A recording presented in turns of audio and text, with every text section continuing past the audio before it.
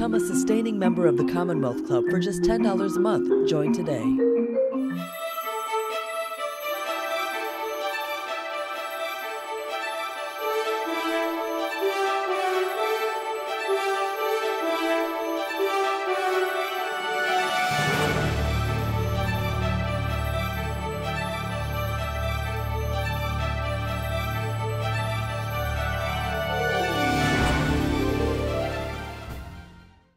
Welcome to the Commonwealth Club. I'm George Hammond, Chair of the Humanities Forum, which organized tonight's event. I'd like to welcome our live stream audience and also the audiences that listen to this later, either on our podcast or on our YouTube channel. This is one of over 600 programs we've done since the pandemic began. We'll be opening up to live audiences fairly soon in San Francisco.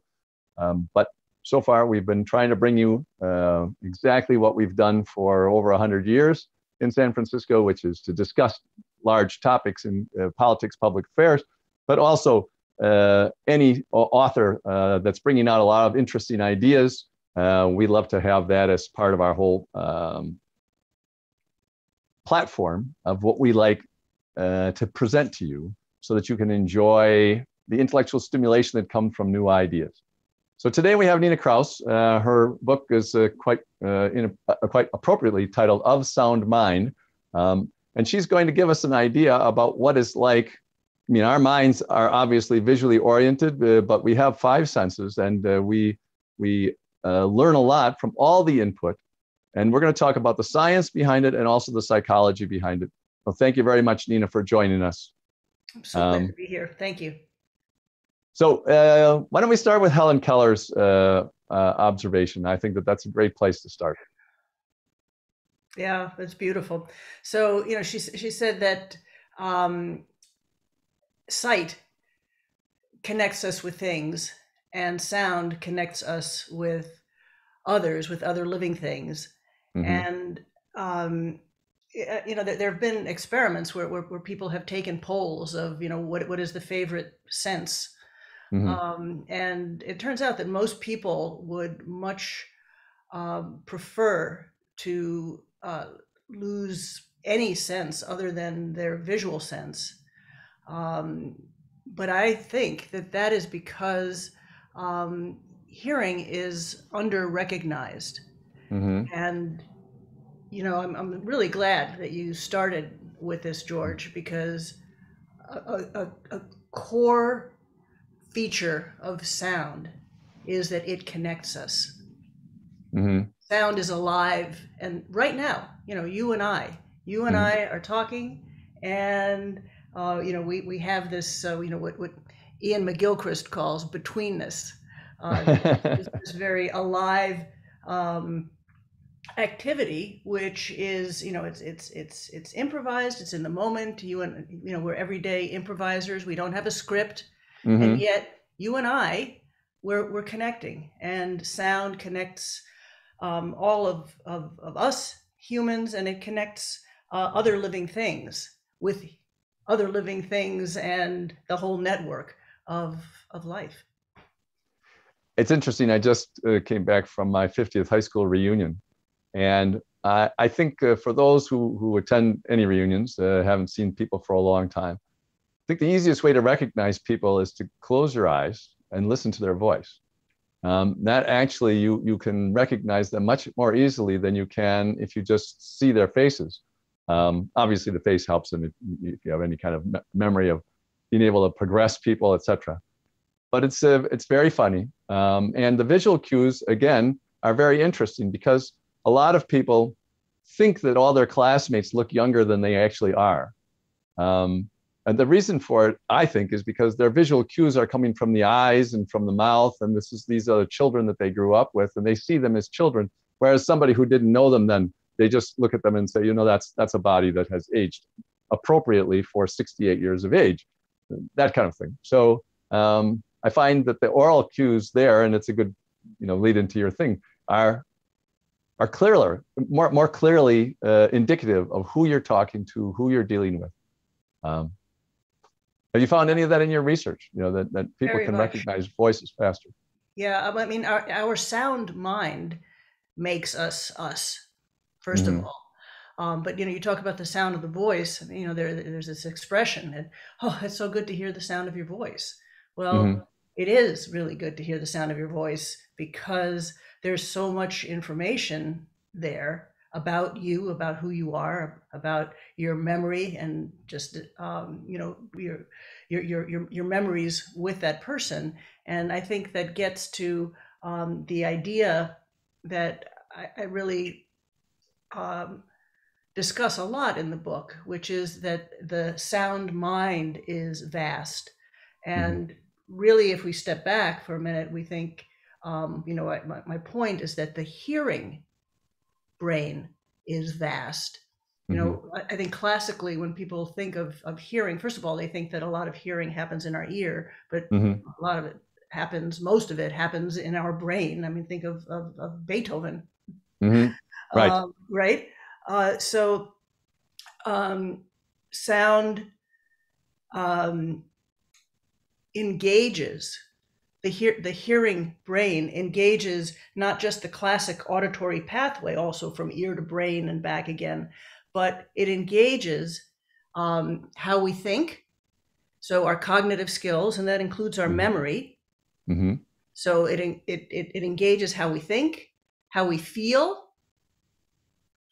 And also there, you can see the intertwinedness, how our memories make us feel, right? So it engages how we think, how we feel, how we move.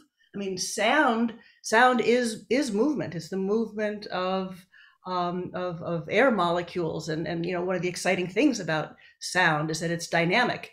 And I think, again, one of the reasons that people don't notice it as much is because sound is produced and then it's gone. You don't have this thing that you can hold on to. But so the hearing brain engages how we think, how we feel, how we move, and how we integrate the information from the other senses. So our visual sense and what we smell, and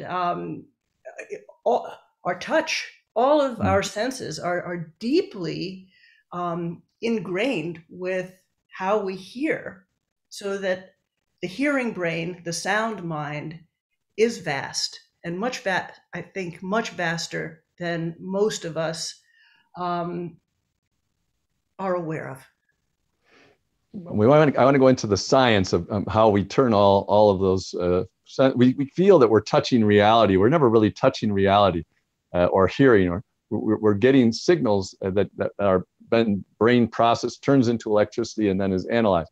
But before we go into that, let's talk about something that's very up to date, which is Tony Bennett, because Tony Bennett was just on 60 Minutes, and he has Alzheimer's, but he can't carry on a conversation very easily, but he can get up and sing songs that he knows and believe. And now this has been around for a while. People have known this, I mean, I dealt with my own father 20 years ago about the same issue, but it being Tony Bennett and to see this on TV where everybody can see and hear him switch from one way of thinking to another based upon his sound memory, I thought was sort of perfect timing for your program. Yeah. So why don't you talk a little bit? Did you see the program? I did Okay. see the program, and it's really touching, and it speaks to something that we really know quite well, but again, don't realize and don't appreciate. Music should be part of mainstream medicine, certainly for memory disorders, because again, sound has a very, very direct link to our memory, because we have to learn through sound. If you think from an evolutionary perspective, organisms throughout history have had to make sense of sound and to disambiguate. I hear the grass is moving, but there is a slight change in that movement of the grass that now signals a potential mate or predator. Is this lunch or what? But or am I lunch? Right, and you have to learn this, and this is deeply learned. And again, what I love to think about the sound mind and really what is at the core of the book is how the things that we do again and again, like Tony Bennett, are what make us us.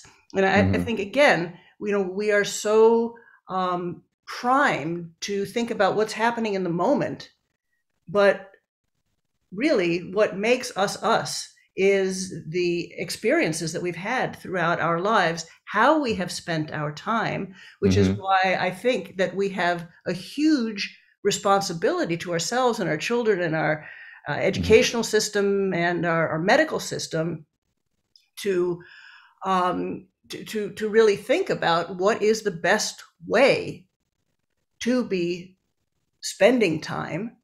And a lot of the best ways, in my view, means engaging with sound. This is towards the end of your book, but we'll go there right now. But you mentioned about music as medicine, and you do mention in your book also that Pythagoras used it exactly like that. He's known for his mathematics, but part of what he did in music was he realized that there was a mathematical basis for the scale, and is therefore responsible basically for the scales that we use in Western music. And he used music as therapy for people, as you mentioned.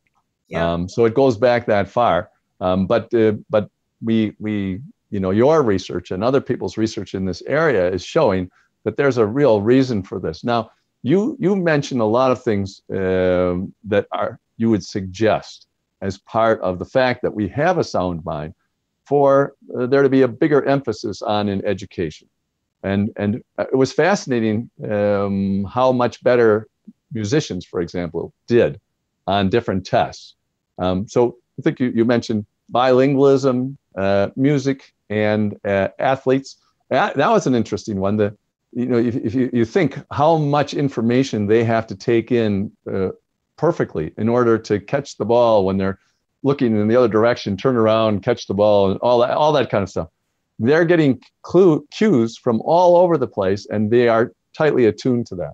So why don't you talk about those parts of what you think should be more educational, without getting concussions, of course. Yeah. And also like the specialties. Your husband sounds like he's particularly sonically gifted, I have to say. Well, yeah, he's a musician, and he is just it's just wonderful to be living with that sound mind. I'm so lucky to be able to hear the music that he makes all the time. And actually during the pandemic, one of the things he does is he teaches, and he's been teaching 40 lessons through Zoom.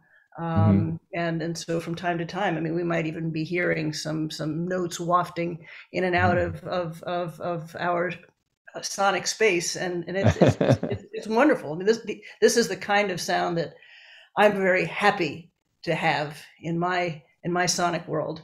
Yeah.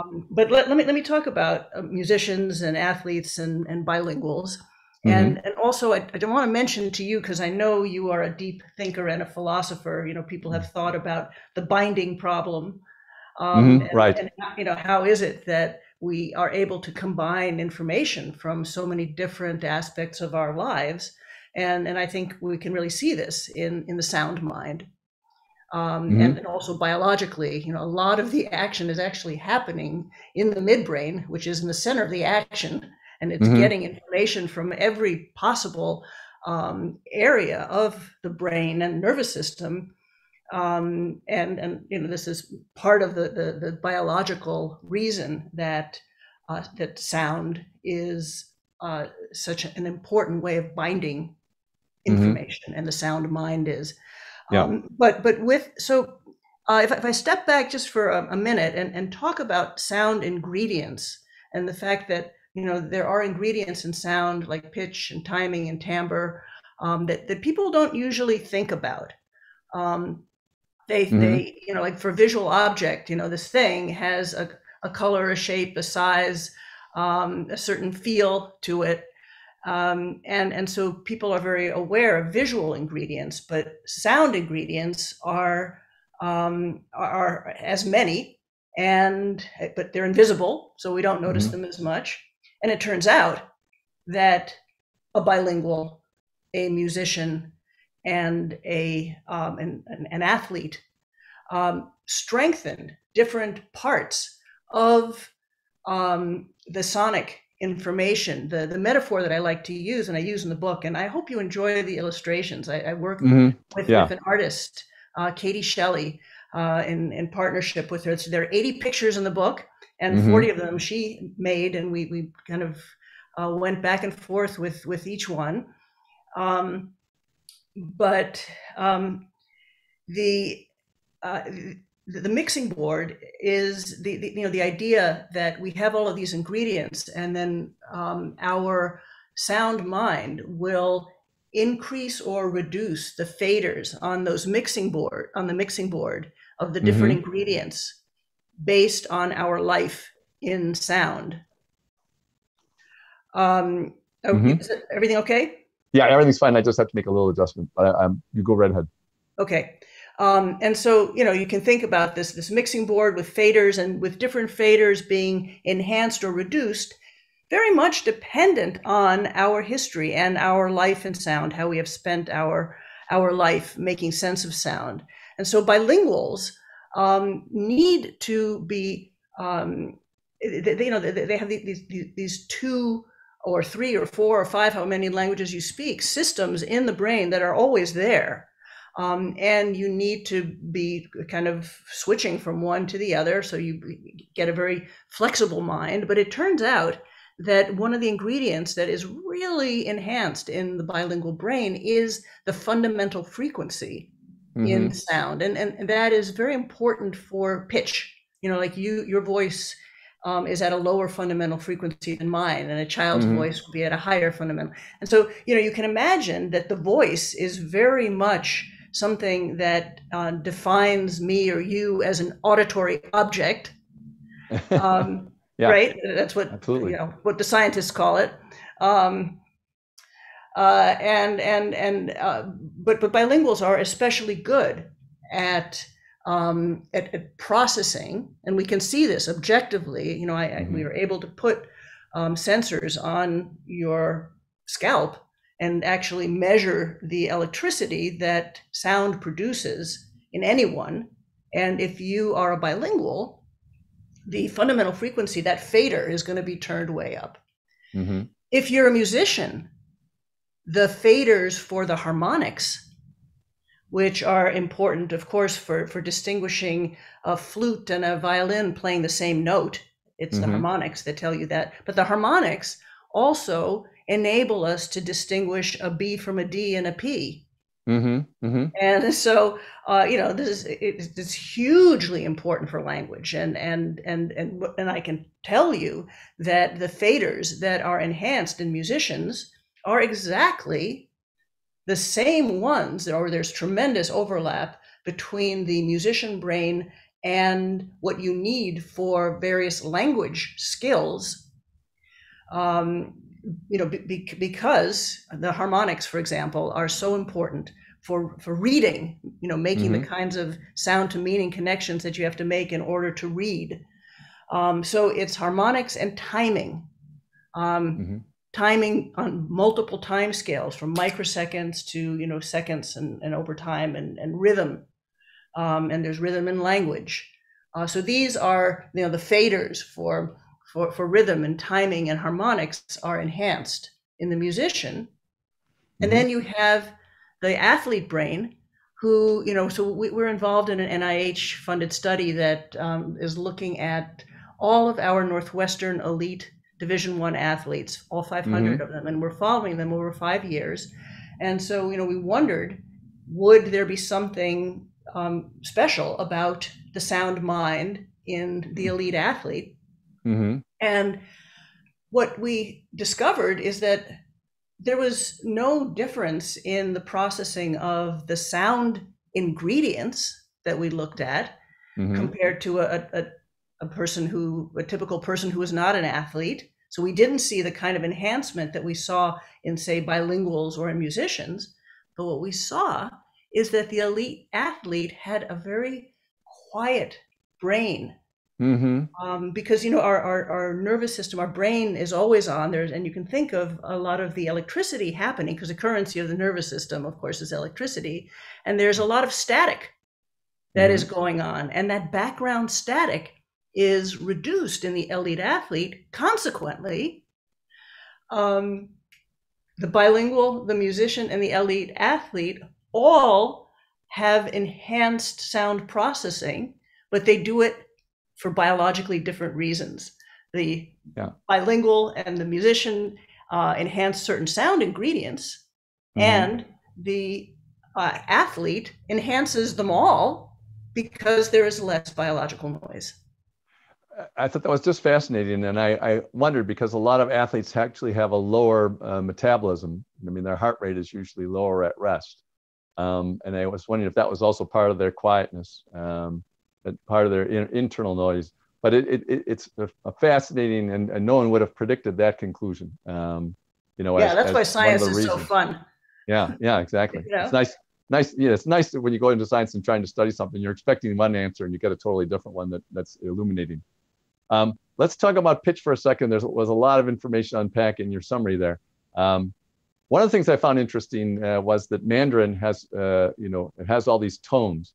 And so people who speak Mandarin have an enhanced soundscape that most other people don't have, because they don't have that tonal perception. And lots of people, of course, make fun of how it sounds if they're not used to it, but it's extremely clever way to enhance the amount of information that you can convey with a smaller number of words. I lived in Hong Kong for a year and a half, many years ago.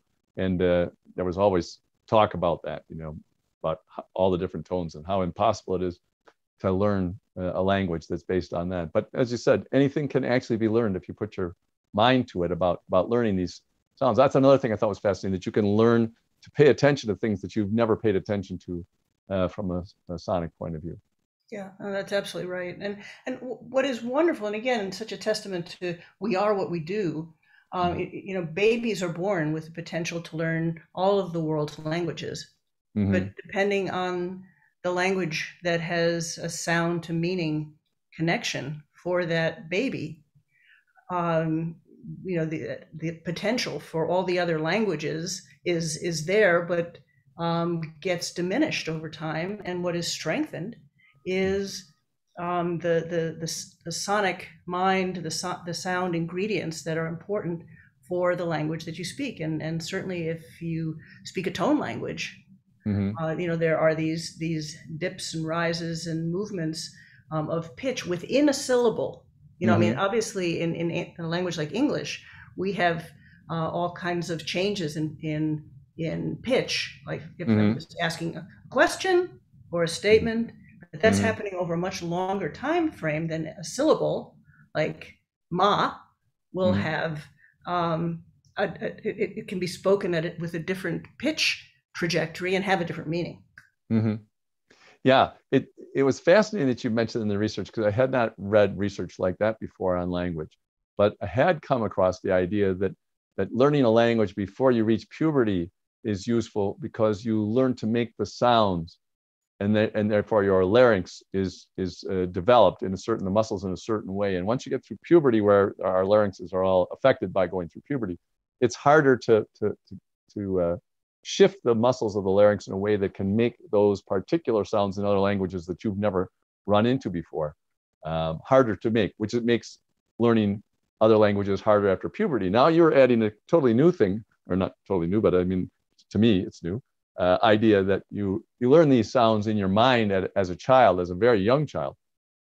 And if it's outside that range, that also makes it harder to put it into your soundscape later on in your life. Yeah, absolutely. And I think it's important really at any age, but, because the sound of speaking, when we're speaking, we're hearing ourselves. And so that coordination also between the mouth and the vocal apparatus and what we hear. I mean, again, I think there is just a much more holistic view of the senses that I'm fascinated by. And it's really different from, it's quite at odds from, if you're a scientist, like me, you see that there are different meetings for the vision people and the hearing people and the emotion people and the voice people, and even there are different institutes of health for different um, um, body functions, and yet there is so much more integration than I think we're really quite generally aware of, and that's really just something that I am increasingly fascinated by, and fascinated also by the fact that just even in terms of a continuum of living things, there's this idea philosophically of them and us.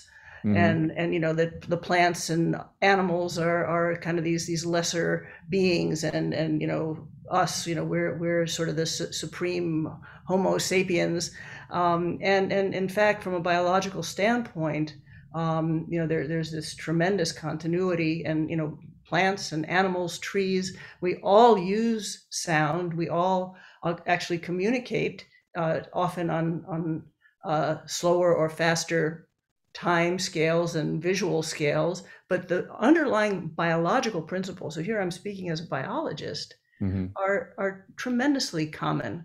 And these other living things have capacities that way outstrip what humans can do. For all the plants that are listening, I think you should should talk about the experiment where the sound of water was played under the roots of a plant at the right hertz, and that made the plant grow its roots in the direction of the water. I thought that was fascinating. Yeah. So this is Monica Galliano's work, and any plumber will tell you that the roots of trees are going to get into the pipes underground. So we've observed this for a long time, and it turns out that some of the cues that the roots are responding to are sound, and it's there's a particular tuning at around 100 or 200 hertz. That's a frequency cycles per second. It's actually kind of at about the frequency of a male voice, the fundamental frequency. But the plants, the roots, are tuned to go and to grow towards the direction of the sound. And so what Dr. Galliano did is she had plants that were grown in a pot that could go in, the roots could go in various conditions, in various directions rather.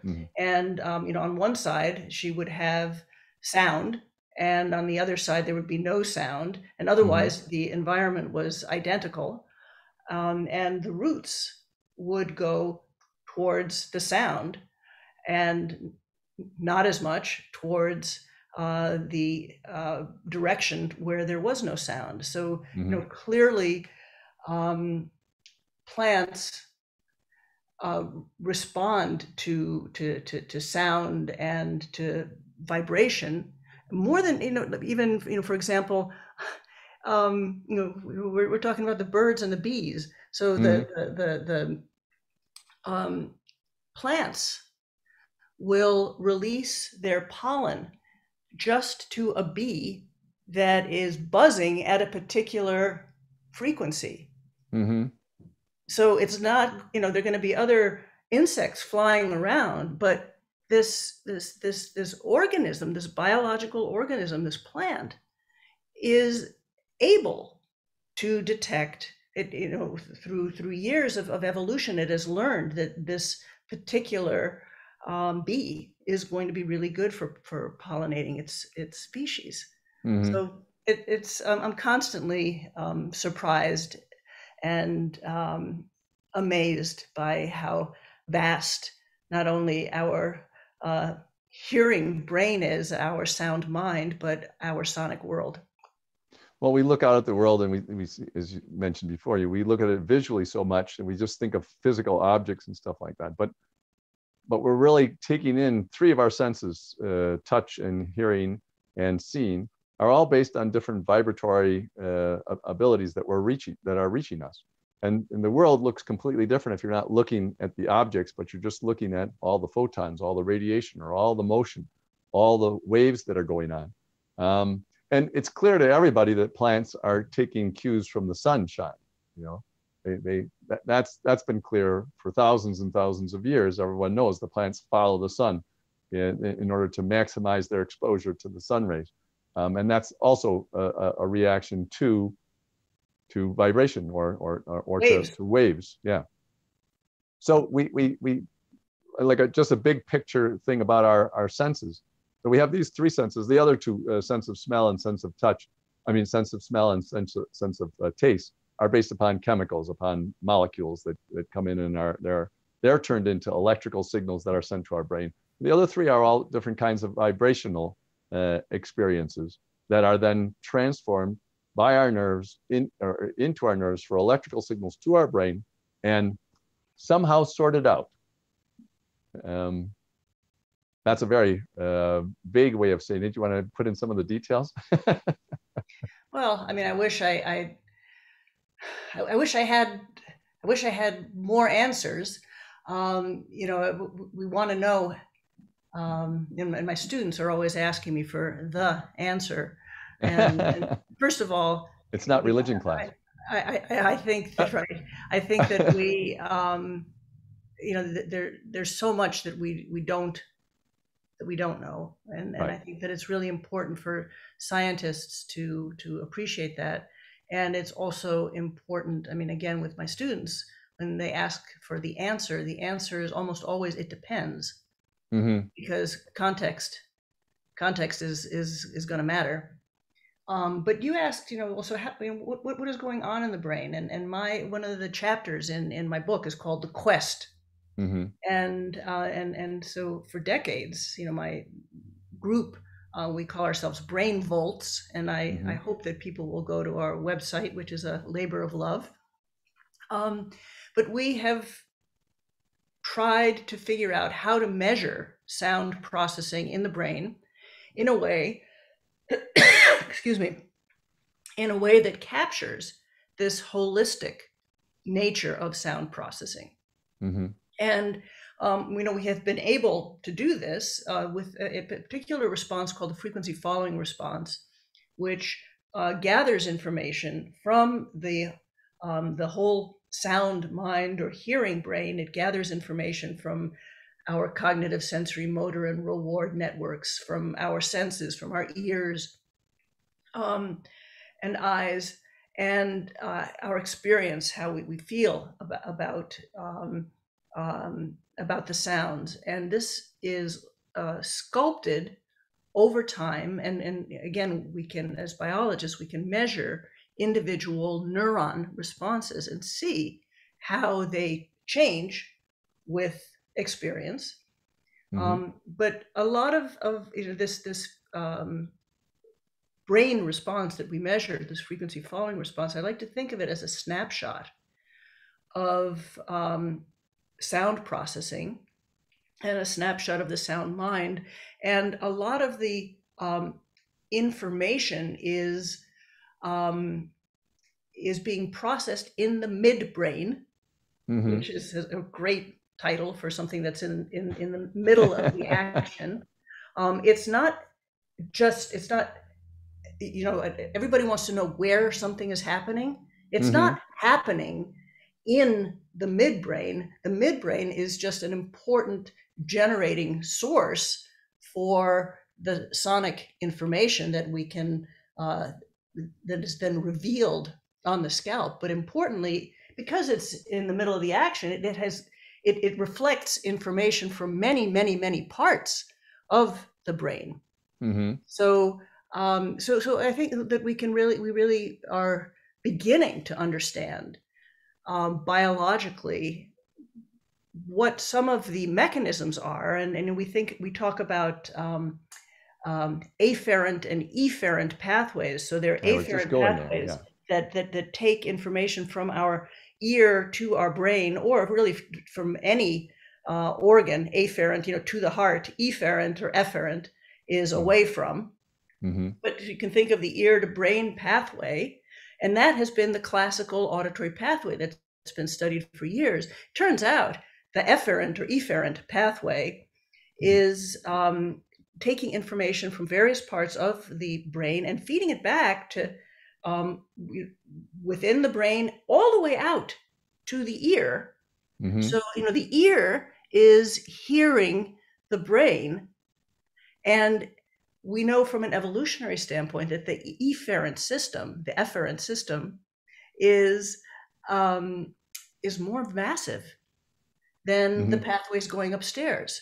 And also with increased evolutionary development, the more complex an organism is, and the more able that organism is to learn and to be modified by experience, the greater. So the efferent system is really the special sauce that makes learning possible. And so again, we are learning about how this feedback from the efferent system, which we can measure with neurons actually within the brain in experimental animals, and we can see how information from the efferent system then modifies information in the afferent system. So, so that our default processing, if somebody says knee, as in Nina, I was in a boxing class, and every time they said knee, it was, you learn, certain things are just, are just default, are inherent, are automatic because you've learned. So I'm saying, by example, that my afferent system now responds to knee in a very efficient way because of all of the efferent processing that has led up to that all throughout my life, all of that experience. It's you just mentioned it, and at the risk of giving away the not so secret information that we're all narcissists, there's this party effect. You're at a big party and there's like 10 different groups of people chatting, and you're listening to the conversation of the group that you're in. But if someone mentions your name 3 groups over, you hear it. Maybe not every single time, but often. And it's interesting because it must mean that all the sounds of all the conversations are making their way, in a certain way or another, into your ears and into your brain, and being ignored as unimportant. And so as you call it, pruning, the pruning of the sounds must be the most amount of work that's being done, because there's a tremendous more amount of sound coming into your head than you pay attention to. That's right. Why don't you talk about that a little bit? Because it's fascinating. Almost everybody has had that experience of suddenly hearing something from far away because it's your name. Yeah, and actually you can hear something else, which is that you're not aware of, which is silence. I think we've all had the experience of, the truck outside that's been idling and making a lot of noise. It turns off, cuts the ignition. And suddenly, you hadn't noticed that truck was there. It was there all the time. And suddenly the sound comes off and you react, you go, yeah.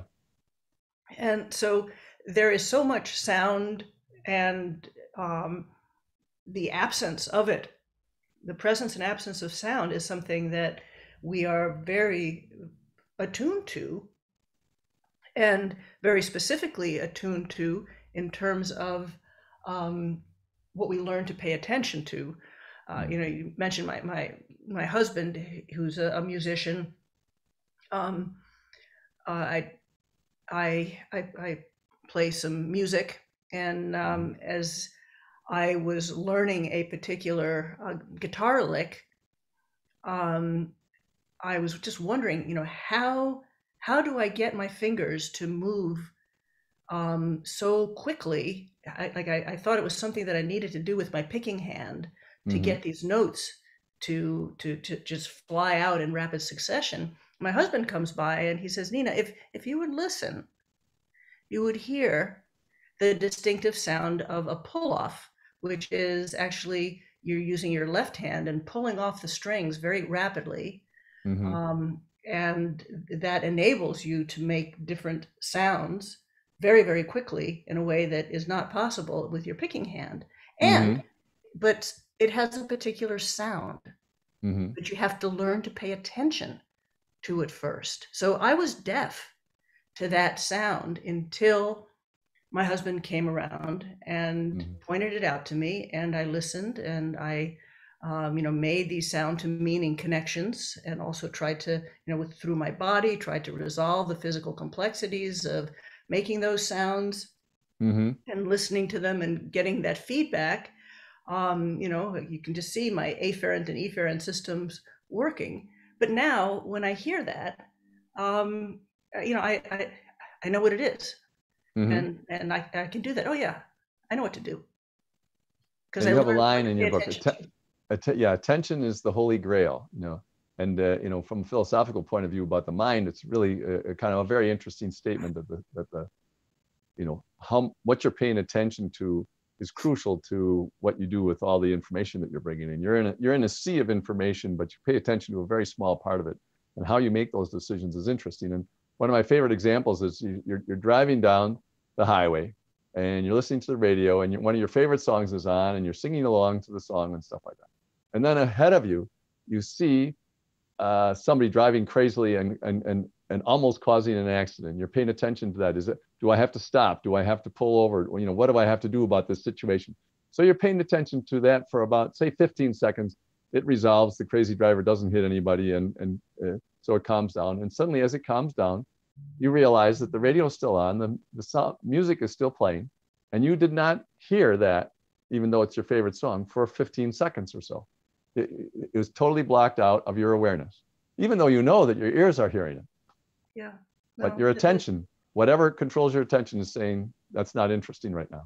Right, which is why how we direct our attention is so important, and such an important responsibility, again, for all of us. Do we want to be paying attention to plinging things?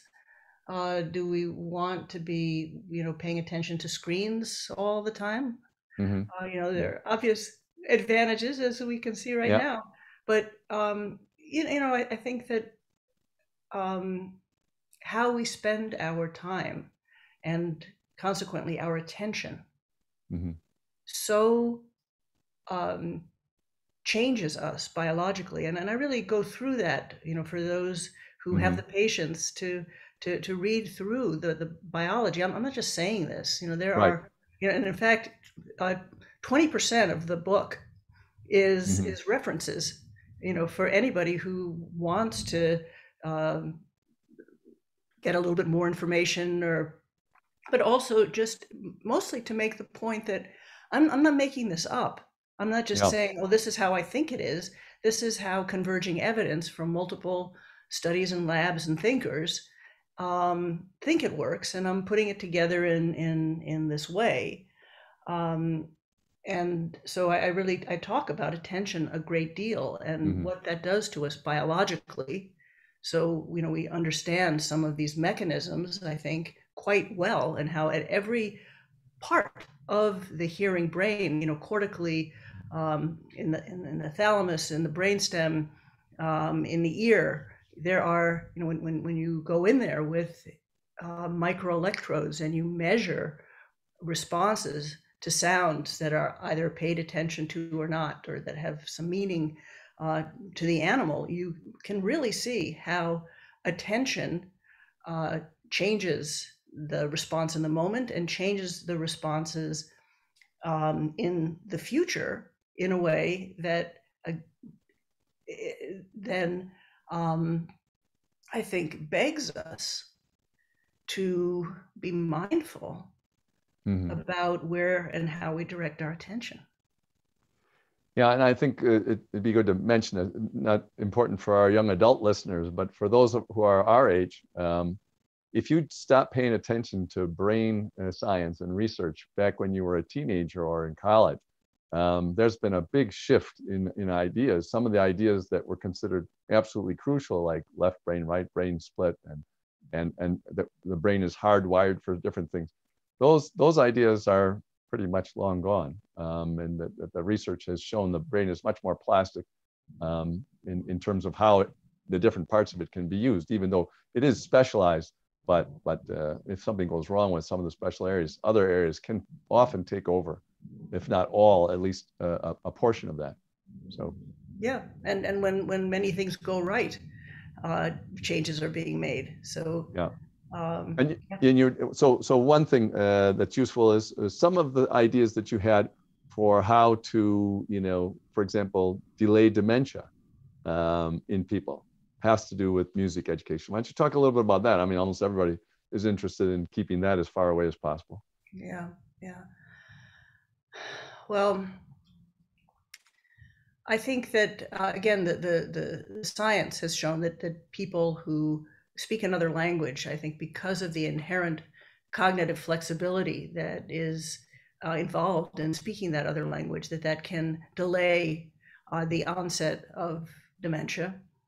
I think one of the things that disconnects us from the world is our increased inability to hear people talking to us in noisy situations.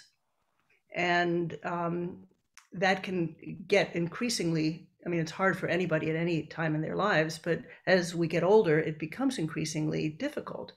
It turns out that auditory experts, for example, musicians, and when I talk about a musician, I'm talking about somebody who regularly plays music. I'm not talking about a professional musician at all.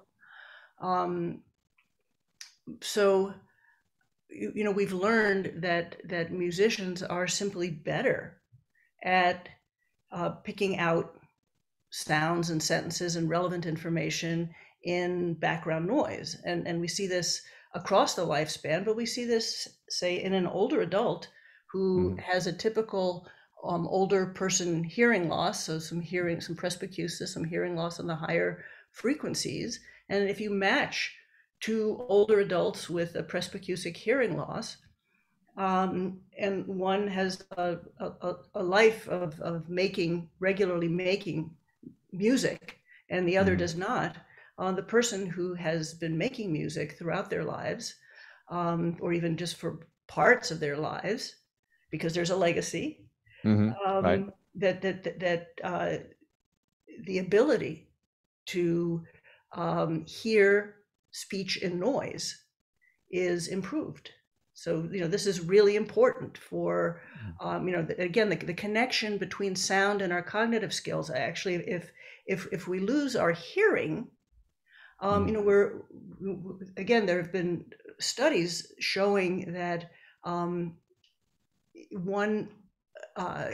it diminishes one's ability to think, because you have to be, again, the hearing brain engages how we think, and if you are not hearing the sounds, then you are not engaging with other people, and you're not thinking as efficiently, because that connection, sound connects us, that connection with sound and the world is diminished.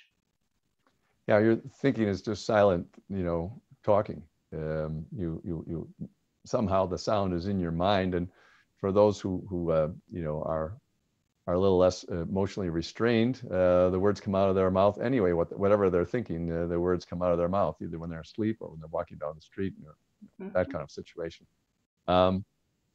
But it's interesting that we have these different ways of trying to understand what's going on in our thoughts, in our minds as we age. But there are ways, as you said, that you can get over, you can overcome the disabilities, the physical disabilities, with mental skills. So no one who's over 60 is going to become a major athlete or an elite athlete at that point. That doesn't work. But you can resurrect your bilingual skills. You can resurrect your music skills and practice them. Or start them. Yeah. And again, we don't have to be thinking about about perfection and about the elite Yeah. athlete. Moving at any age, and it could be walking around the block a few times.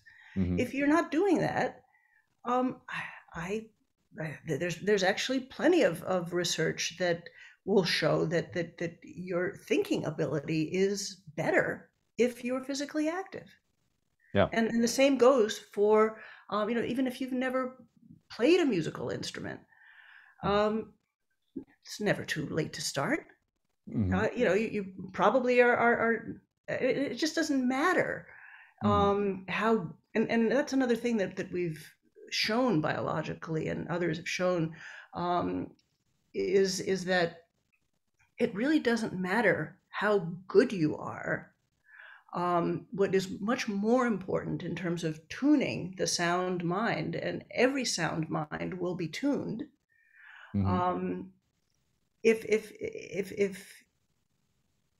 If you're a beginning musician, you are going to be impacting your sound mind. And that's important. Very important. So you've been at Brain Volts for how many years? 3 decades or so? Yeah. So what was the research outcome that surprised you the most, or it doesn't have to be the absolute most, but what comes to your mind as saying, boy, I wasn't expecting that answer, sort of thing? Yeah. Oh, so many times. But I mean, one of the things that made an impression on me was very early on, I was measuring single neuron responses while an animal learned a tone signaled task. So the animal learned that when a tone came on, a certain reward was going to happen or not. And it was really fascinating to see firsthand that you have this individual neuron. So you're measuring the electricity from this individual neuron. The sound is the same. The animal is the same. But once the animal has learned that the sound has meaning, the neuron will fire differently to that same sound. And that was just it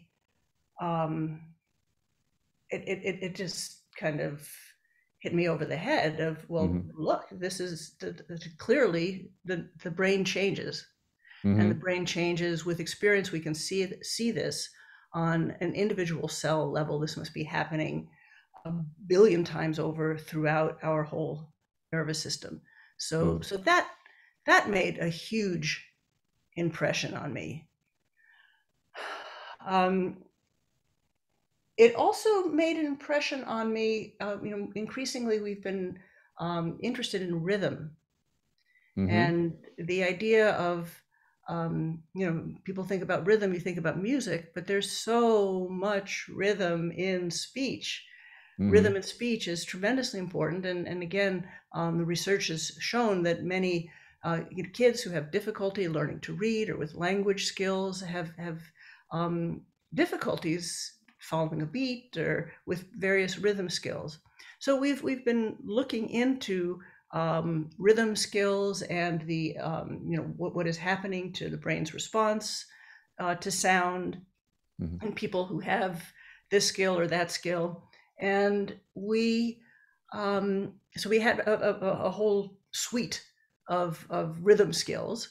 And if you would have asked me at the beginning, if you're good at one task, are you likely to be good at another? And I would have answered, yeah, you're just good at rhythm. But it turns out that once again I was wrong, and I'm wrong all the time. And I'm so comfortable with it, because and so I was just delighted to learn that you can't predict how good a job a person is going to do following just the beat to music and following a rhythmic pattern. Like if I say, and then you have to copy that. Please don't ask me to do that. that's a rhythmic pattern, right? And these are two very, very different skills. And people had known for some time that brain tumors and lesions that sometimes these skills could be dissociated. It turns out they're dissociated in all of us. Mm-hmm. And one of the things that fascinates me is that I like to think about, how music is so important for learning both of these skills, because if Mm-hmm. you look at the time signature, that tells you something about the beat. It tells you where the one is, 1, 2, 3, 4, 1, it's 4/4 time, right? Mm-hmm. But the note durations and rests, those are the rhythmic patterns. Mm-hmm. So if you learn those patterns and you're doing this simultaneously, at the same time you're keeping track of the beat, that's again another way of understanding why making music would help our language skills. Well, it's pretty clear too, just from the past. If you just say, is it easier to memorize a paragraph or a poem or a song? So each one, the song has the most rhythm to it, and other musical beat cues and stuff like that. And a poem, especially if it's with a set rhythm and stuff like that, is not free verse, is just as useful in memorizing. And so if you go back a couple thousand years, people, of course, they just memorized long poems. They didn't memorize prose. Nobody could memorize 10,000 lines of prose, but 10,000 lines of poetry was done by lots of children that were learning in the schools where that was the emphasis. I mean, that And doesn't history was brought down that way, right? right, exactly. The stories are brought down that The way. bards. Yeah.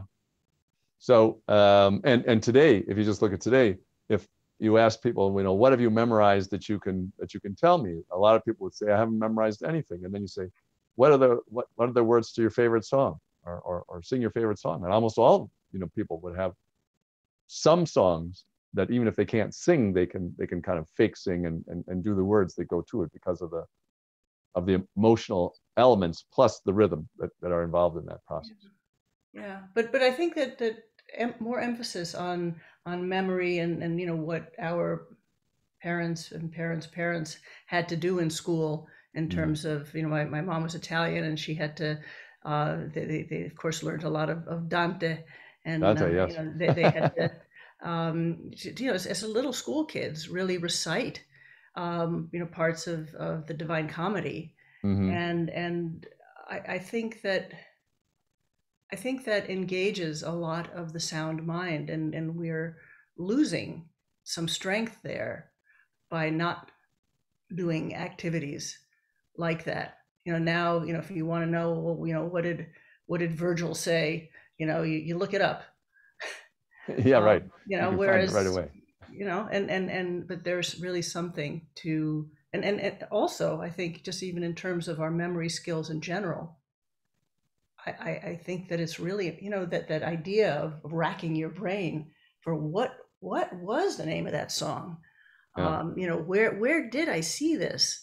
And, just to look it up is depriving your brain of exercise. Well, when you mentioned the school children learning Dante, of course, that was also useful for other things, especially if they learn the verses of how, what's going to happen to you in hell if you don't behave yourself in class. That's, all right. Well, we have a few questions from the audience that I thought, we could ask here. Mary Eisenson asks, how do we teach people to actively listen like this? What kind of processes do you have to do that?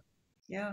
Well, I think engaging in activities like that engage, make you really focus and pay attention to sound with your whole being, like making music, learning another language, being a sound engineer, being a bird watcher, being aware of sounds in nature, and also respecting sound, honoring sound, so that you create for yourself and for your children and your society, if you will, a sonic environment that is not noisy, so that we aren't impeded in learning about sound because you just can't hear it because and I think people are very cavalier about the sounds and the noises that we put up with,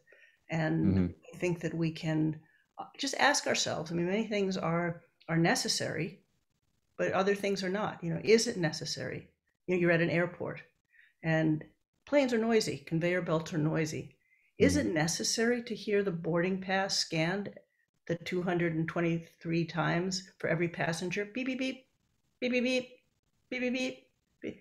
That's not, but people don't even realize that that is contributing to their, you're in a constant state of alarm because sound is our alerting sense. So there's a lot that we can do. And it's tough enough for the passengers going through, but the people who work there are all day long. It's got to invade their dreams. It's the same thing I feel about checkouts who work at the grocery It's just store. unnecessary. Those sounds are all over the place. Yeah. I think there should be fines for burglar alarms. You mentioned, yeah, you mentioned briefly, yeah, it's probably more expensive to us to hear the alarm than to just let the theft take place. So you mentioned something about bird songs, and I have two things I wanted you to talk about from that. One is the owl story we talked about a little bit earlier, and the other is the larynx-syrinx difference. I thought that was fascinating. So why don't you tell the story about the owl and then tell about how birds do things slightly differently, and that they evolutionarily are totally independent, the syrinx and the larynx, which I think is also interesting because it means sound is so much more valuable that independently this will happen in different places. Anyway. Yeah. Well, the owl story is just a great story for how the brain changes with experience, because owls are, they're nocturnal animals and they really depend on sound for their survival. And so they have a very, very good auditory hearing brain.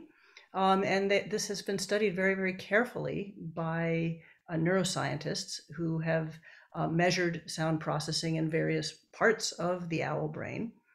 And long story short, the owl will respond to sounds that are occurring at particular parts in space because the owl has an auditory visual spatial map of sounds of their soundscape. And what you can do, and so we know, I mean, the first thing that the scientists did is that they learned that owls have this very detailed auditory visual map. And then you can put prisms on the animal's eyes that will shift their visual field, say 30 degrees to the right or to the left, or somehow change the visual field so that they're not getting the same cues and aligning the auditory and visual information. And so now when you go into the brain and you look at the individual neurons, you find that the maps in time will shift to this new input that the animal is getting. And again, the lesson to be learned here is that if you change the visual input or you change the auditory input, the brain will change. There are consequences. And also, so if a kid has an ear infection, or if again, this has been shown in a lot of experiments with ferrets, if you plug one ear, what happens to the mapping of sound along different parts of the hearing brain, and there are consequences. And then if you remove the plug, or if you remove the ear, the goggles, the animal will eventually learn to readjust. But I think that the point is that throughout our lives, our brain will change based on our experience. And and the other thing that we learned with the owl is, people ask, well, is it, am I too old to learn? And the short answer is no. And in every study that has been done, you can see that neurons in the brain will change with experience until the animal dies. And again, they showed this with the owls, showing that initially, when they did the experiments with the prisms on older animals, the older animals were having a hard time learning the task. But then they figured out that if they just shifted the visual field a little bit more gradually for the older animals, so in other words, used a different strategy, the older animals learned just as well and just as fast. So it's a matter of also knowing and understanding. Not only do we learn differently when we're older and younger, but each one of us, and that's one of the things that again, you asked what astounds me. So what we are able to do is we can measure sound processing in the brain with this electricity, and then we can play it back. So I can hear how your brain responds to, say, a particular sound, like a Beatles song. And what is fascinating to me was to be able to hear how three healthy brains hear the world differently. We all hear the world differently, and this is because throughout our lives, our sound mind is just so active and alive and dynamic, and changes with experience. Do I have time to talk about birds, or? We'll end up with the syrinx and the larynx last, but I want to make sure that I get one question in here before. Heather mentions when we're talking about picking out words in a crowd, this is most obvious to me when any child says "mom" in the grocery store. Yeah. Right. Oh yeah. Everyone understands that one. I love that. It's so true. Even today, my kids are, between 30 and 40 years old. And if I'm in a grocery store and I hear a kid crying, first thing, not my kid. No. And someone named Sam asks, I have attention deficit disorder.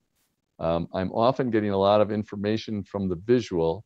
Is this an adaptation or something different? In other words, switching with attention deficit disorder. Do you think that that's not your area of study? So, but does it switch more to the visual cues? No, I really think that again, just like the right left brain oversimplification, right, is an oversimplification, and this visual auditory learning is also an oversimplification, because it's just way more that just doesn't work that way. And I encourage Sam to read a book called Rethinking Thought by Laura Otis, who kind of started with that premise of are there auditory and visual learners, and she asked 30 very different and talented people how they thought. And it's really quite revealing and fascinating. First of all, how people think very, very differently with combinations of hearing and seeing, and how so many things that you wouldn't think, like a visual artist actually is much more responsive to sonic cues, and it's and to me, I read it as a it really showed in individual people how interactive our senses and interconnected our senses are, much more than this dichotomy that we are always searching for. Right.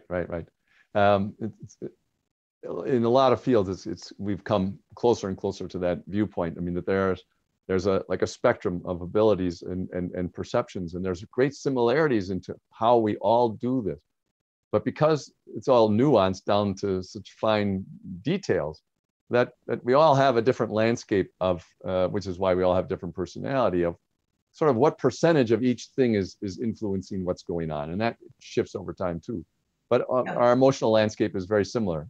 We all have the same emotions basically, but some spend a lot more time in anger than other ones do, and others spend a lot more time in love than other, et cetera, et cetera. So it's that's why it was all individual. It was also so important, and you asked me about what surprised me and what is important to me in science, is to be able to not only get an idea of what certain groups of people do, people you might call musicians or bilinguals. So yeah, you can make certain generalizations, but what you really want to know is how Tony and George and Nina, you want to know how do individual people process these sounds, and view that in the context of what we know about general principles. As you say, science is sort of getting started. We're only a couple hundred years into really putting that much attention on it. And the same thing is true in medicine. We might know 2 or 3%, and obviously the goal is exactly the same. How do you get as many general principles as possible, and then apply them to each individual individually in the most effective way possible? And that obviously is going to require a great deal of computer memory to help us. No, it's not going to be done ever by a computer. We are not. The brain computer analogy is not one that I. That's why I said that. You don't like that one. So, and, yeah, you don't like that one. So now tell us why the brain and the computer are not the same. Why it's a bad analogy. Well, we are not a collection of, and as people, we're not a collection of interchangeable parts. And the computers work by entirely different strategies. If you just think about a chess game, the computer will play chess by going through billions of combinations. Is it this one? Is it this one? Is it this one? Is it this? That's how we have to now spend our lives on hold, or not on hold, but on these menus. Press right. 2 if it's this, press 3. It's because there's a computer that can't understand something that would take you 2 sentences to explain. Right. But you have to go through these things because that's how computers work. Whereas a person playing chess is an experienced chess player is going to be looking at the board and then trying to arbitrate between a handful of moves. It's entirely different.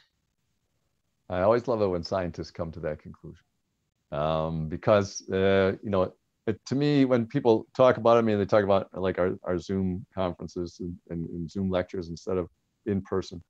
It's like live theater. People thought live theater would disappear when the movies came along or television came along, and certainly it had an impact on how much live theater there was. But there is nothing that replaces live theater, because there are people there, individual people, personalities, taking art through their personalities and expressing it to other people. And the same thing will be true about lectures, but this digital version isn't so bad. It's not. I mean, it's not a bad substitute, but it's always going to be a weak substitute. And there's going to be I find that entertaining, because there's a sort of Silicon Valley sideline where people are hoping to be able to upload their personalities into computers and all become one with this big computer singularity. And I have no idea why that sounds popular or attractive. But in any case, one last thing, because I really want everyone to hear this, and that's about the difference between the larynx and the syrinx. You said that there are several animals who are vocal learners. Humans are not the only ones. There are songbirds, some songbirds that do it, sea lions and elephants. You mentioned those. But the birds, have a different ability to create sound than we do. So why don't you tell about that?